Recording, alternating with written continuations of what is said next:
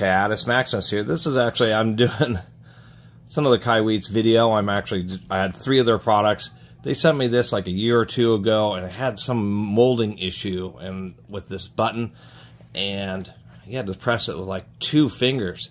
And I finally took it apart, and it just didn't get molded properly, so I had to razor out a little chunk of like a booger of silicone, and then I had to add like an extra little pad under it for this to finally want to register. And so I told them that. I said, you know, the button doesn't work, and they made a little video showing them. They didn't care about it, so I just didn't talk to them again until they offered to send me a EMF meter, which will be the next video. And then I asked if they would send me that clamp meter too, because I didn't want to do just one cheap little thing.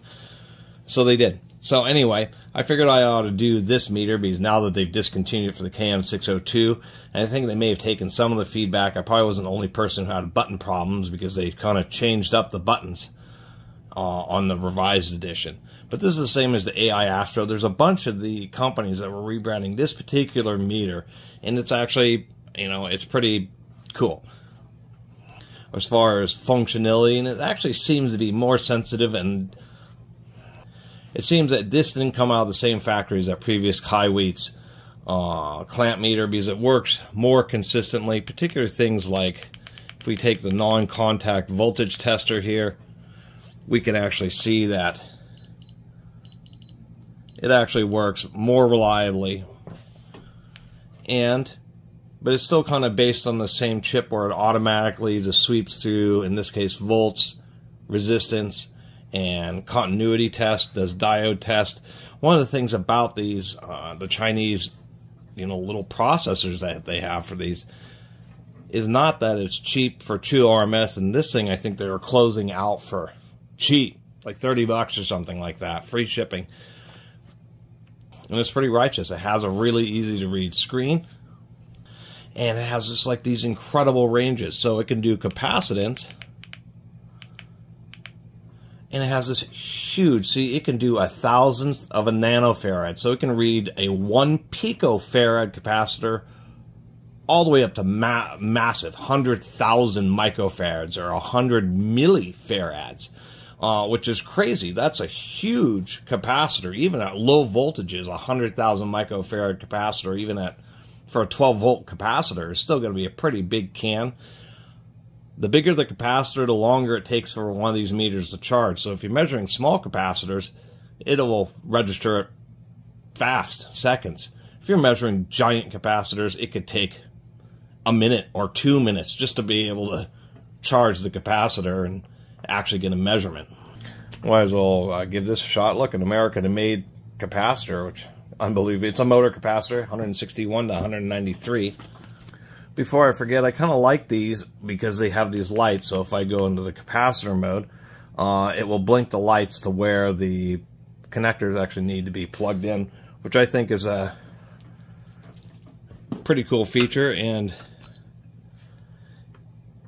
if you plug it in to, say, the milliamps, it automatically forces the meter over into that mode so you don't screw things up. Those kind of features I do like. And it even has a little button there, so it will tell you that the lead is not in the right spot. This is a high voltage capacitor. Let's see how long it takes for it to come up with a measurement here.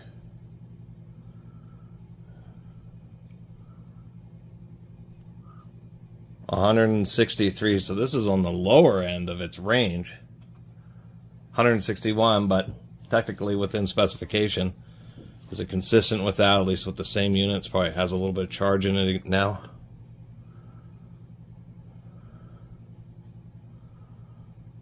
Yeah.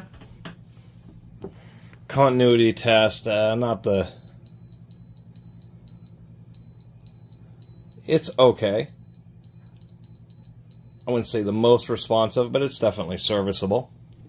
We do have a bar graph. The point of the bar graphs is if you have something that's changing more rapidly, then you can see the bar graph has a relative mode. The select is if you're going into, well, go back to that. is what switches between DC or AC. It's kind of funny they actually say true RMS when you go into the AC mode. It is a 10,000 count, so it just gives you more numbers. As we can see with the AC voltage, if we're measuring under 10 volts, it will give us millivolt resolution. And what it means is part of how electronic measuring instruments work is like the sensitivity and its aspects of the circuit. So many are like 6,000 count or 4,000 count, and that means that there's limitations to the resolutions when it's just harder for it to see, or for lower count units to see differences relative to a much larger number that it's measuring. And so the higher counts just mean better circuitry. And so 4,000 count, what this would read is 3.999, and if you went up to 4 volts, the decimal place would move over and you'd lose some of your resolution. A 10,000 count, and it says 999, means that all these digits can display 9. They don't turn over at 4 or at 6 or something like that. And so that's another advantage. Anyway, this isn't so much about this specific Kaiweets unit, but I think it's better than their clamp meter. The clamp meter has some reading consistency issues. It's generally within its 4%, but it was just annoying how it was just a lot more sensitive and inconsistent than the Fluke was. But this meter is much more decent for 30 bucks. And I was just talking about that last Kaiweets video. You're getting so much for so little money because of those cheap chips. I mean, it's amazing. I mean, and the resistance will do up to 100 million ohms, which is like a huge. I mean, you used to have to buy a special dedicated resistance meter to make a reading of 100 million ohms of resistance. I mean, that is a heck of a lot of resistance. I mean, if you grab the probes between your fingers, it can drop to a few 100,000 ohms. So, you know, that kind of stuff.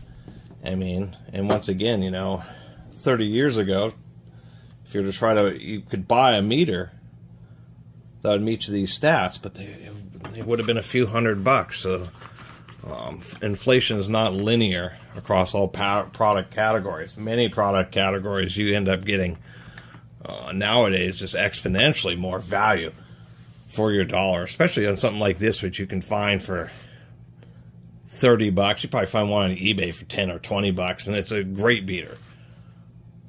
Super easy to read screen, non-contact voltage tester, and frequency and duty cycle up to like 10 megahertz. So anyway, I make videos every day, so sometimes I make videos about cheesy stuff too. Nobody clicks on them, but that's fine. As long as it has a few people are interested in it or helps a few people out, then it's more than good enough for me. That's why I continue to make videos like I do after all these years. Even though most times it still costs me money every month rather than actually really making anything. Anyway, thanks for watching. See you next time.